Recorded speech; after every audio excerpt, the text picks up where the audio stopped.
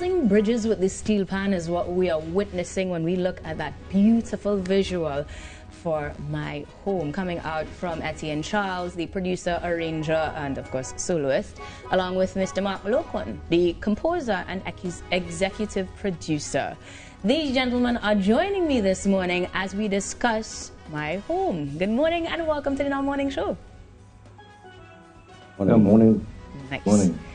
Now, I have tons of questions after seeing the video, but first and foremost, we know it was inspired by the fact that September is one of the more patriotic months of our Trinidad and Tobago calendar.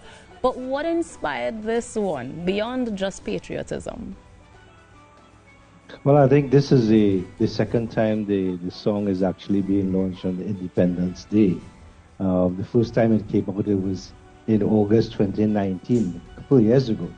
And it was more inspired by the fact that, you know, I've been working all around the world and listening to how people, you know, talk about Trinidad and talk about our, you know, instrument, our music and so on.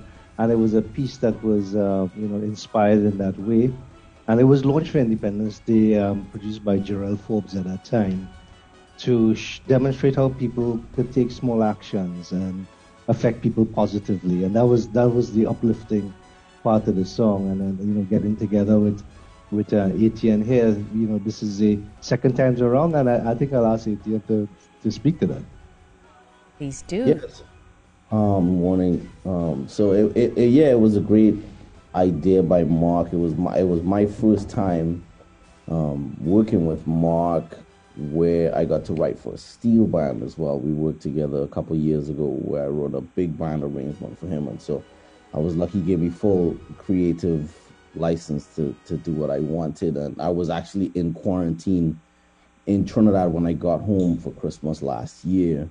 And I was trying to figure out what to do with my time. I'm just sitting in this quarantine, almost in this cell for 2 weeks. And so I sat down and I started working on the arrangement, and I finished it. And I called Mark as soon as the day I got out of lockdown, and we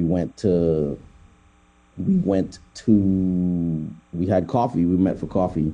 And at that coffee meeting, we decided that we were going to record the steel band, at least in Trinidad, and then I was going to come back to the U.S. and record the big band. And that's really how, that's the ins and outs. And then after recording the big band, I recorded the marimba and some overdubs of Steelpan in Maryland. And then that was going to be threw my the track back to Trinidad and did a vocal session on Zoom with Carla Gonzalez, Raymond Edwards, and Natalie York. And that's right, three of the biggest names that we could have thought of locally. We were seeing some really, really heavy hitters there. So that process of getting everybody together, well, virtually anyways, was literally done, you said, through Zoom? Well, the only part that was done on Zoom was the vocal session, where I was in Miami. Mm-hmm. And the vocalists were on stage at Little Carib Theater. I was on a screen talking to Robin Foster, the engineer, and speaking to the singers as they were going through their parts. But everything else was recorded in person. Okay, including the saxophonist, or one of them at least, who cut a hole through his mask to play, right? Yeah. So in Michigan at the time, the rule was that all musicians had to have what's called a playing mask, which looks like this, which is a mask that covers your nose, but it still has a hole for you to be able to to play. So as you can see, there's a little opening here, so that you it worked out pretty well, and I'm really happy how it came out. I think Mark is as well. Well, Mark, I know that in terms of executive production and even composing, usually being physically in the space is a prerequisite. So that virtual adjustment, that process changed a little bit. Was it difficult at all?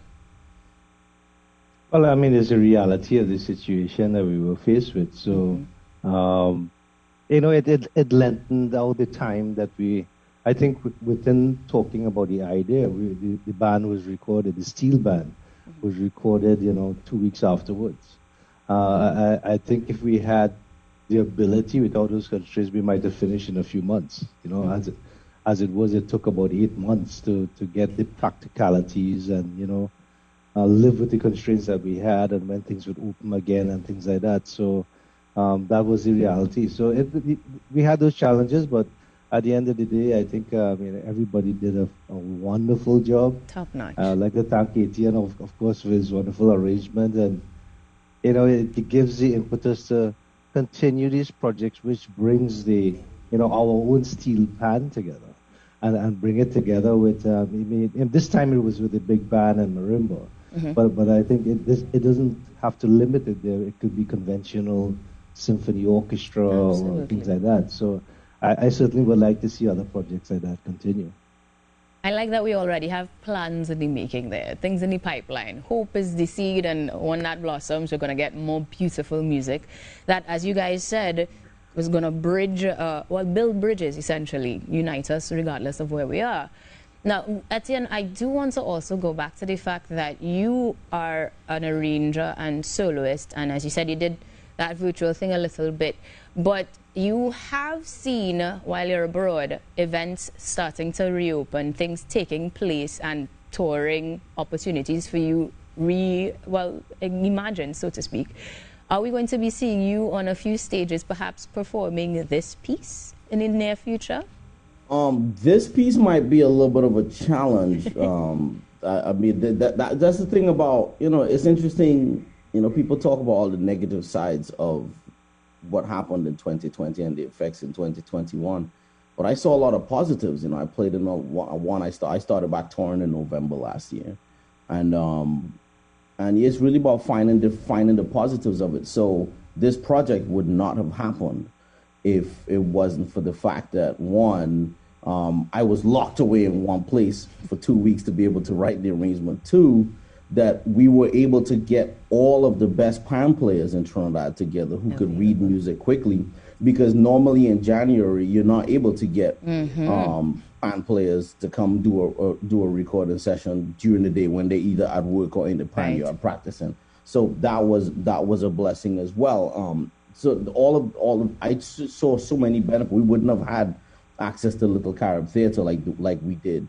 And then, this piece, to perform it live would require a choir, a steel band, a big band on the same stage in the same place. And I don't know anywhere in the world right now that's possible. Maybe in Oklahoma. I'm trying to think of the states where that have a certain amount of people allowed on stage. So, but hopefully, the goal is to eventually perform it live. That's both of our dreams. Fingers crossed. To see it come together live. So fingers crossed. But yeah, I'm back to touring. I've been touring, since November last year. This weekend I'm at Detroit Jazz Festival, and so I'm looking forward to being on stage again with my band. But hopefully we are looking forward to hearing so much more from you both, gentlemen, and eternally grateful for quite truly something new and refreshing in terms of the world of music and patriotism and pan. Thank you very much for joining us this morning. And for now, we are getting ready to head to a break as we get ready to speak to more musicians that you need to add to your playlist. You guys do not want to miss this one. It's in our morning show, and we'll be back after these messages.